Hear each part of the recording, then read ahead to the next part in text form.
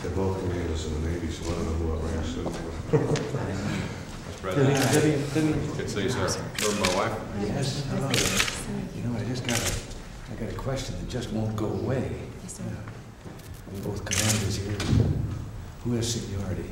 Oh. He does. It's true, sir. I meant the point of age. Thank you. Here I do, at home she does. Well, listen, I wish you all the very best, and I know everyone does, in your new assignment. Thank you, sir. Where will you be based? In San Diego. In San Diego, that's right. Yes, of course. I knew that before. You'll have to come see us, sir. That'd be a pleasure. Yes. Well. Mr. President, we have something for you to present to Commander Sutton on his departure. It's the citation to accompany the award of the Defense Superior Service Medal to Commander William G. Sutton, United States Navy. Commander William G. Sutton, United States Navy, distinguished himself by exceptionally superior service as naval aide to the President of the United States from December 1982 to May 1985. Commander Sutton displayed superior leadership, exemplary foresight, and tireless effort, which were of paramount importance to the President and to the nation. In this highly visible position, he planned and coordinated numerous events of national and international significance. His role as the Emergency Actions Officer for presidential travel was accomplished with expertise and professionalism. Commander Sutton served as the White House agent responsible for supervising the use of Department of Defense resources, supporting the Commander-in-Chief's travel throughout the world. His performance as a military coordinator for the 1984 trip to the People's Republic of China was particularly noteworthy and contributed immeasurably to the effectiveness of the Office of the President and to the effectiveness of the White House Military Office. Commander Sutton had the enormous responsibility of providing the training for 3 new aides, as well as maintaining office continuity during a period of increased presidential travel. The distinctive accomplishments of Commander Sutton reflect great credit upon himself, the United States Navy, and the Department of Defense.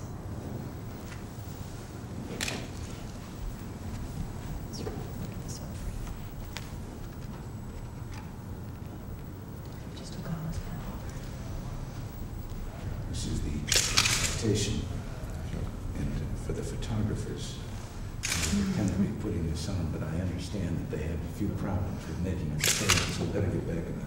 Yes, sir.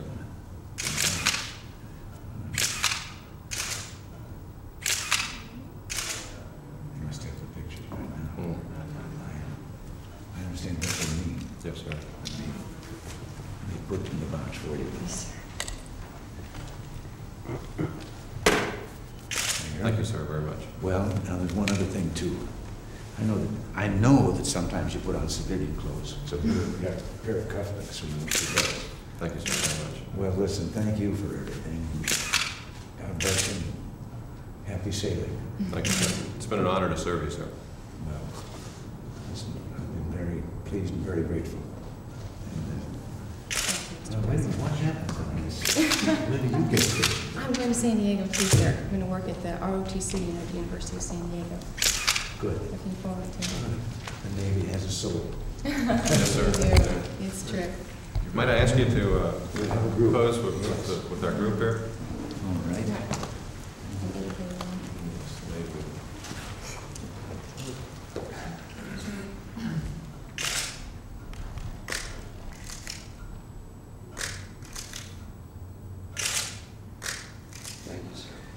I've told our fellows that after this trip that we've just been on, I wanted this uniform designed for me for that reviewing the troops. I've been doing.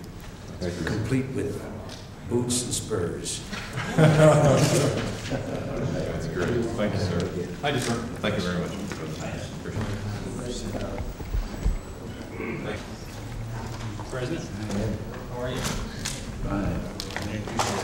President Lucas. Hello, Lucas. So good to meet you. Well, it's good to meet you. It's not a time to spend some time with you and then to meet. Well, I'm pleased to have you and I'm looking forward to this as a former convert myself. I want to welcome you aboard. Thank you. I think you will like it over here. Why? your leadership, I don't see how I can do anything but. I very much appreciate the opportunity to come and meet with you and just way I've taken things. You know, there was another party changer in history, Winston Churchill. He changed parties. I wasn't aware of it. Yes. And for any time that anybody wants to criticize, you might just respond to what he did. Well, no, I'll use you as an example. No, it was his line. He said, some people change principle for party, and some change party for principle. No, you will hear that one again, too. Well, my goodness. I understand. Well, Yes. here's a little souvenir. Oh, now that is- Well, Why, thank you, sir. I'll put them on today. Rest assured of that. Thank you, sir. How are you? Hi. Spencer Abraham, Republican. Good to see you.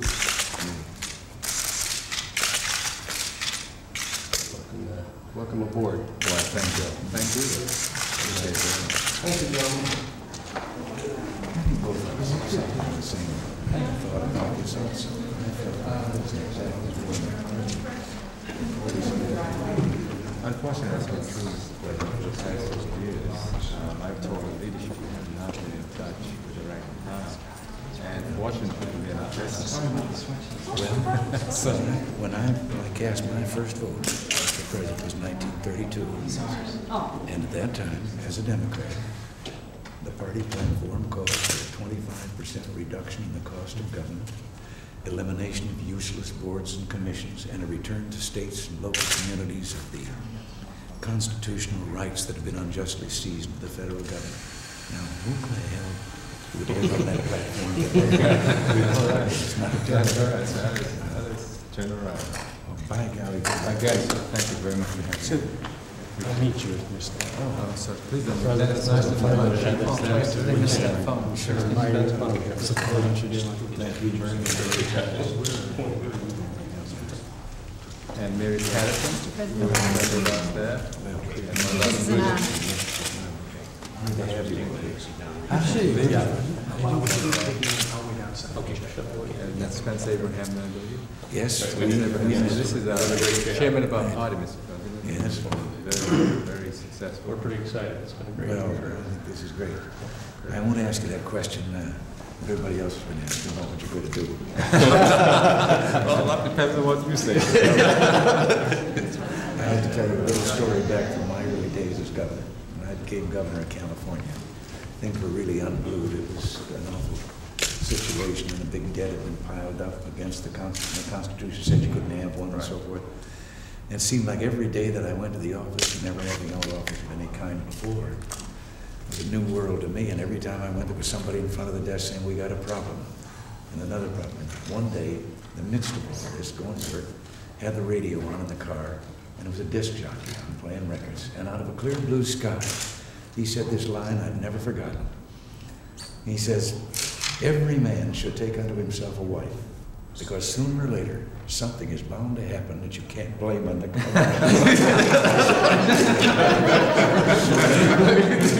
That's great. Well, good. Sir, and thank you for Nancy. Thank you. Thank you, sir.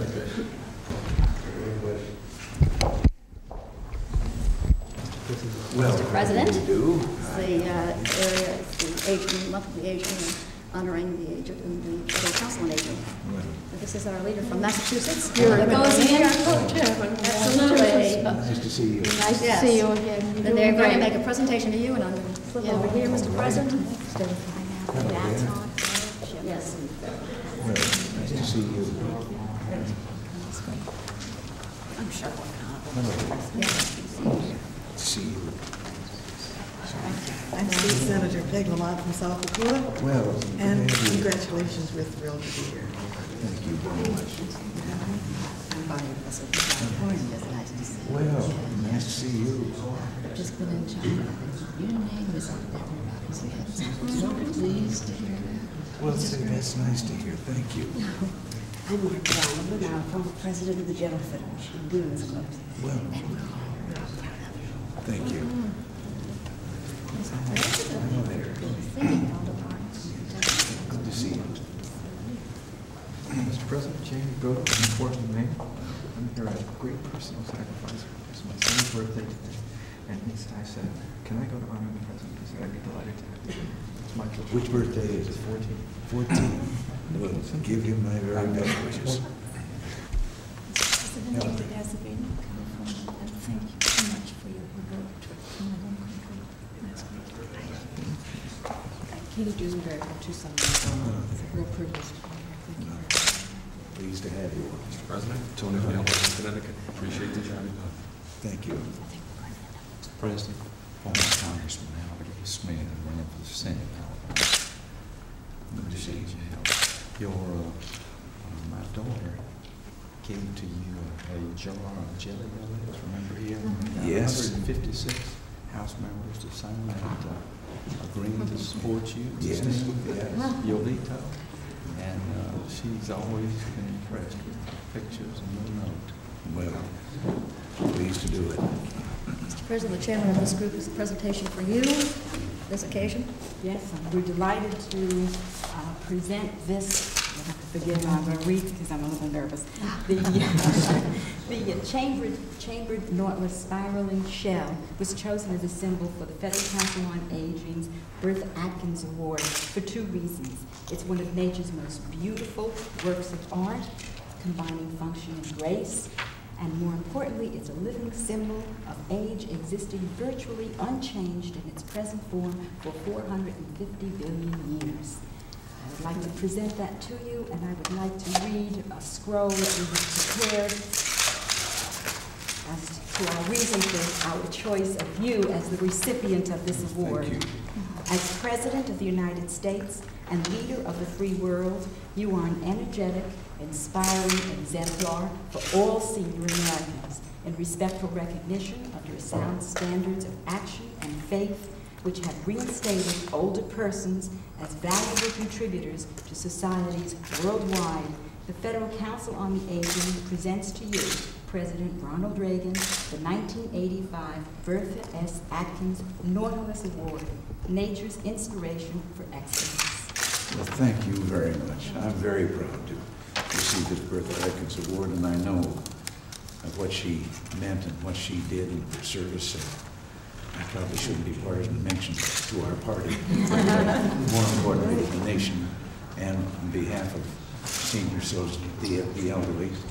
And I'm very proud to have this, and it is wonderful. So we're really proud to have you as a symbol for all older Americans in the United States. We're proud to serve under you also. Very proud. Well, thank you very much. You know, I still, though, find myself just growing warm and basking when my old friend George Burns refers to me as "Hey Kid." The president is a symbol of being eternally young. I'm going to do a quick Scientists say that the spiral helix is... Would you like to have everyone get around us? We need a group picture. Yes, all right. Good. You think that's enough time, Mr. President? To do everything you want to do? Thank you, sir. Maybe you can match it so we can keep you here. Scientists and mathematicians say that it's something called a spiral helix, a double helix, which has great mathematical significance because in any shell you find the same mathematical components, and it's very famous for that. The Smithsonian has written articles about it. It's a very interesting. Amazing. And then it finally comes, though, to this major piece. Yes. And it's been the same for all that time. Years. It's very appropriate for you. The manner in which that... And is, we're going to go over, we added two things.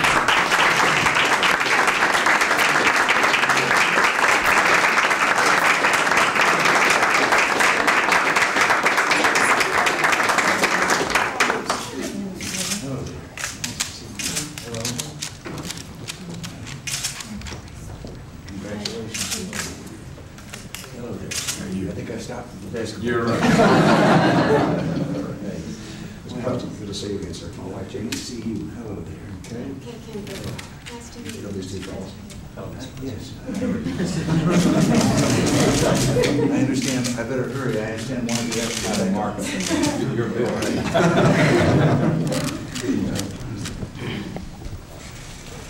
Well, Dr. Rollins, Mr. Stanton, Coach Stanley, and members of the Old Dominion University women's basketball team. I've already said congratulations, but I'll say it again to all of you here. Captured the NCAA women's title in March. I know that Old Dominion is accustomed to winning on the national level, but this was an especially significant win since it's your first NCAA title. Coach Stanley, I understand that you teach us everything about inspiring a team and getting everyone to work together. And could you give me a few pointers that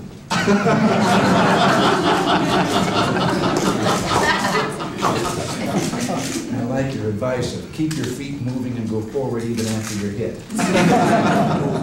Seriously, you and your players all put forward 100% in the title game against the Lady Bulldogs down in Texas. And Tracy Claxton, Tracy, is that you? Well, your recognition as the most valuable player in the tournament was certainly well deserved after you pulled down 37 rebounds in the final game with Georgia and scored 17 points on top of that. I understand that rebounding was one factor that made the difference in that sweet victory, and I know that Old Dominion is sad that this was your last year on the team. Again, to each of you, my congratulations. For those of you who are graduating, good luck in the future. And for those who will be returning to the team next year, just enjoy your summer vacation, because Coach Stanley, if I'm any judge, will be waiting for you in the fall.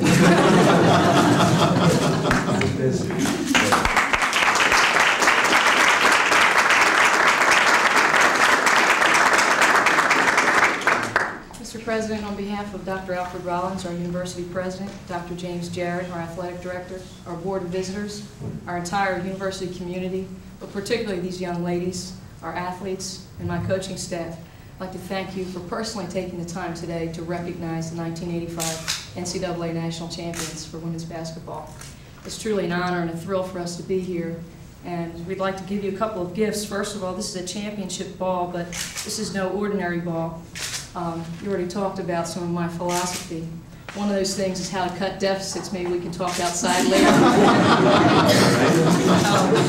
If you followed the game, you know that we were behind in the first half by 11 points and came back in the second half to win the game. And we're happy that you're safely home because things have been rough in the last couple of weeks. We'd like this to be a symbol for you. Good luck in the future. It's time to start the second half, so good luck.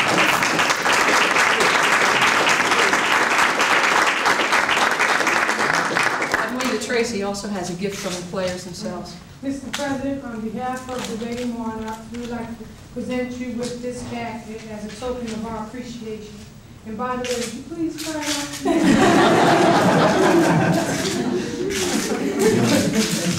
It looks like it fits. You really want to see it on? Monique, get your finger off the side. I'll try just over my coat.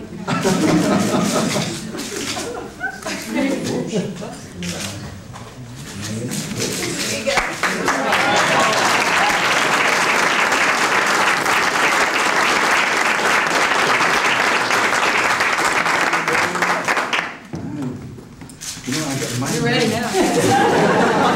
My memories are stirring very much because many years ago I was a sports announcer and out in Des Moines, Iowa, and broadcasting sports. And back then, Iowa, and this was a new experience for me. I was not an Iowan to begin with.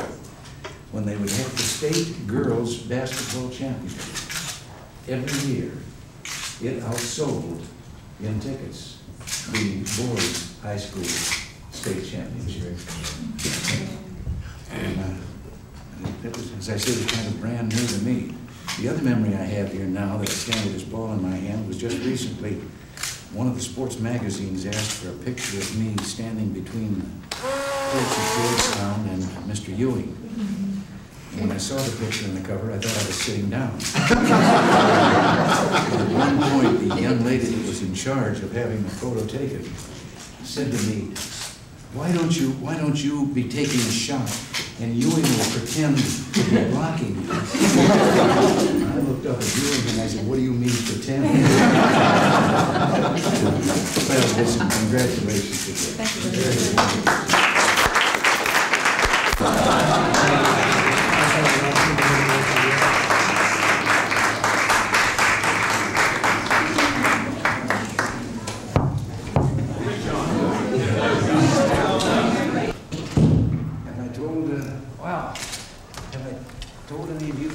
Why the basketball scores are so much higher than they used to be?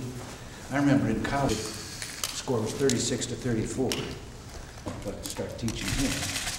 And I went out to show him, and I don't think I handled basketball for 25 years. And I shot him, I tried again, plunk, and in it went. And pretty soon I said, wait a minute, 25 years before I didn't do that. And then I found out. 2 inches smaller around, and that's why all the one-handed thing and everything. The basketball was bigger, and the only way you could shoot a one-handed shot in those days was balance it on your hand and push like that, but there was no gripping of the basketball or anything. It was too big. Hey, darn, I never knew that. I'm not leaving. No. You remember Jimmy Neal? Right. Matthew. Thank you, Mr.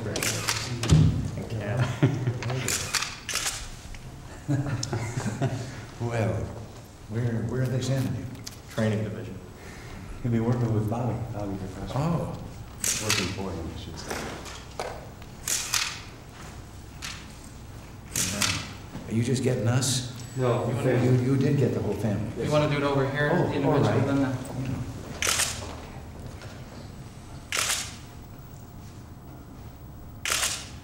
All right, now we'll have a family in. And I think if you get between us, it'll be a prettier picture.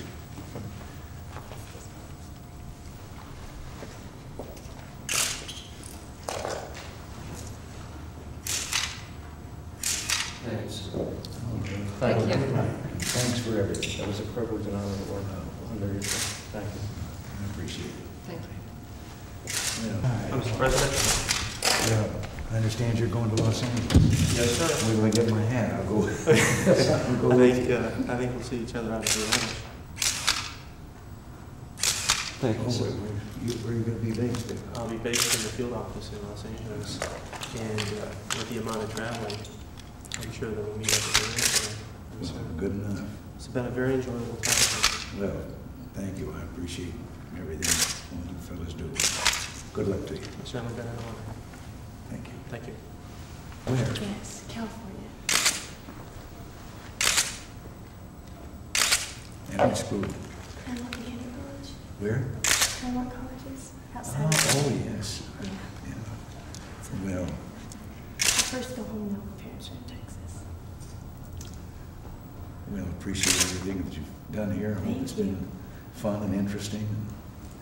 Well, it has been.